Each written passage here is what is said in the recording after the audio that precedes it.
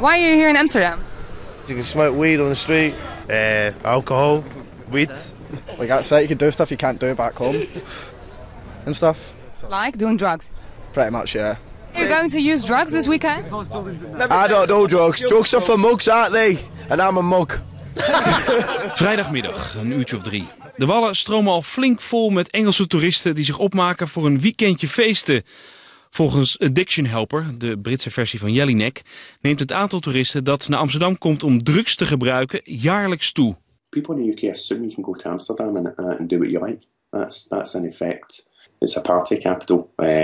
Certainly for young people to go and consume alcohol and drugs and party.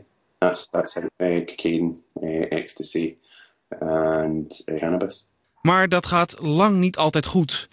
Vorig weekend nog kwam de 22-jarige Brit Joel McDavid om het leven nadat hij drugs had gebruikt. 2 Britse organisaties die toeristen helpen die in het buitenland in de problemen komen, slaan de handen nu ineen om fatale incidenten zoals met Joel in de toekomst te voorkomen. Had he stayed at home, had he stayed in the UK, would he be dead? Probably not.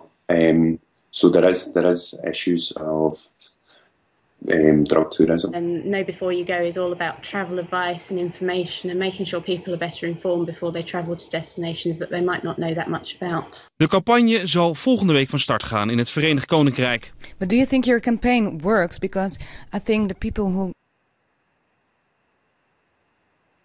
Of course, we can't stop people going to Amsterdam.